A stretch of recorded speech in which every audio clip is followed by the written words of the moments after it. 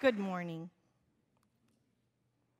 Education must stand on the side of optimism, or else it will melt like ice cream in the surf.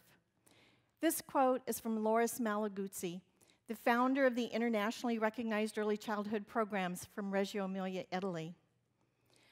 I'm here today to speak with you about the convergence of three principles with the intent of shifting the current dialogue in education from one of finger-pointing and blame to one filled with hope and possibilities so that we don't melt like the ice cream. My background is early childhood education, so I've had the privilege for decades now of learning from young children. And you know, young children come into this world naturally curious and not afraid to take risk. But all too often, over time, we diminish or take away those capacities from the children when we tell them there's one way of doing, one way of thinking. And we don't value their ideas, but rather we value the answers that are scored and measured. As Ken Robinson said, we're educating people right out of their creative capacities. The first concept I'd like to explore with you is the image of the child. And that is a Reggio principle. It is the belief that all children are capable, competent, powerful learners who have multiple ways of knowing, thinking, doing, and interpreting the world. It's like David Garner was explaining the high expectations of the IB curriculum. But I'd like to explore this concept further with you through this piece of artwork that was done by a 4-year-old child at the Butler University Lab School, which is in the Indianapolis Public Schools, an urban district. She's 4 and she's not in a gifted classroom, but she's in a classroom that believes the image of the child. Now you might look at this artwork and say, oh, isn't it colorful? But let me tell you what my dialogue was with this child. I said to her, I can see you used a lot of colors today. And she looked at me and she said, this is my work on shape continuity. Oh, I said, tell me about shape continuity. And she did. She said, you see, and I've tried to repeat this shape in different places, in different colors, in different directions. She said, you know, continuous. It goes on and on. Yes, that is shape continuity. Well, I had the good fortune about 3 months later to be in an art gallery of a local artist, and this child was in the group. And I see her engaged, looking at this piece of artwork.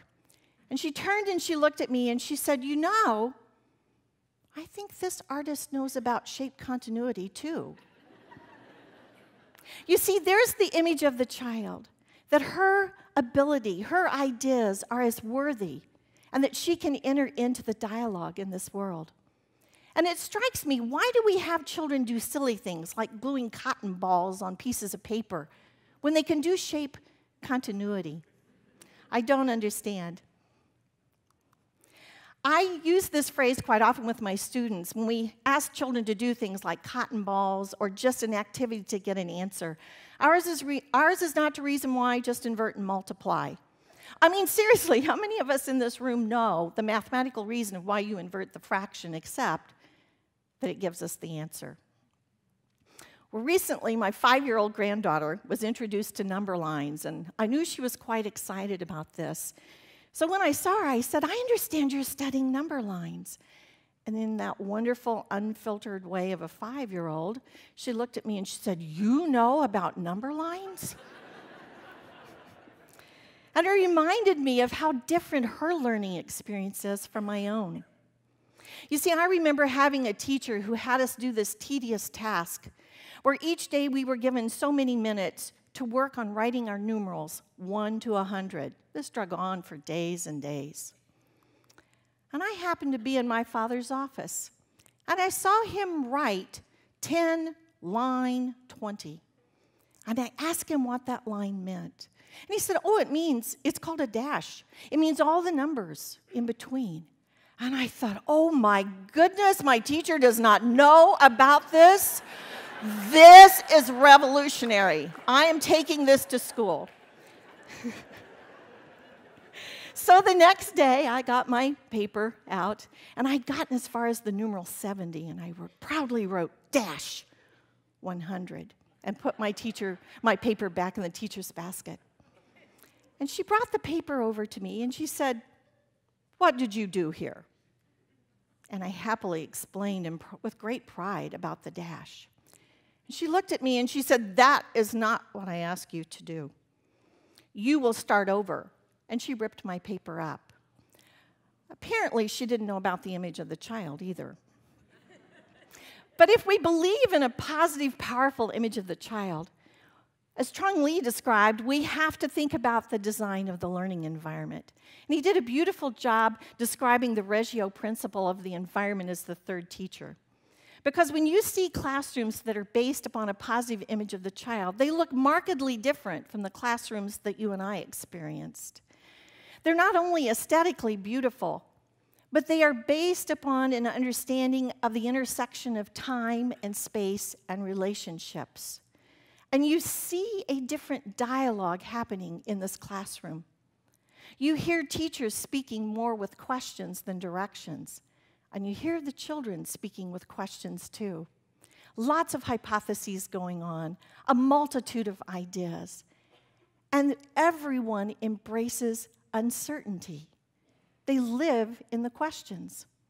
As Dr. Louise Cadwell, an expert in Reggio who's written many textbooks on it, said, it's about moving schools from being schools of teaching to schools of learning.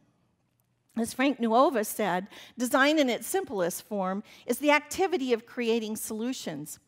I told the children today I needed a clipboard, a piece of cardboard, and a clothespin.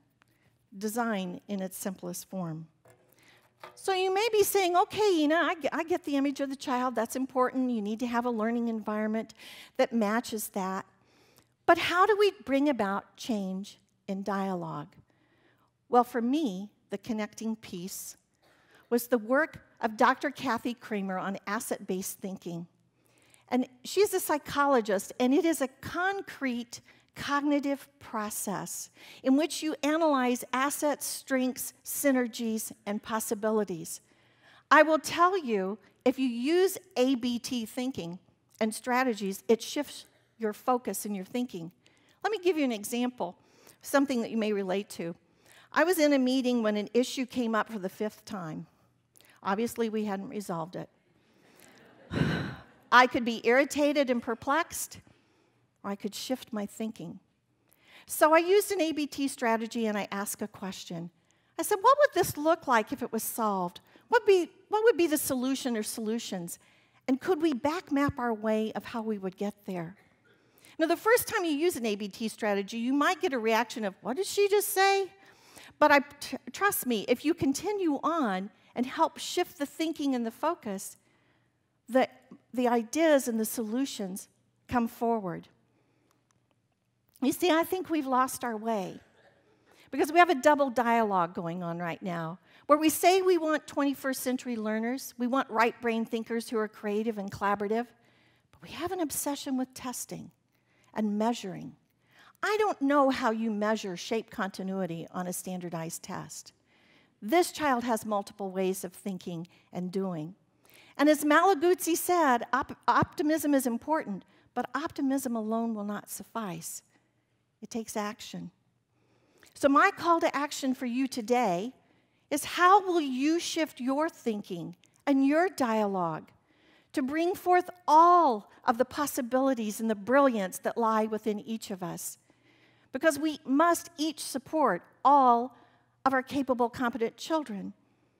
Because in the end, all children are our children, and they deserve the best.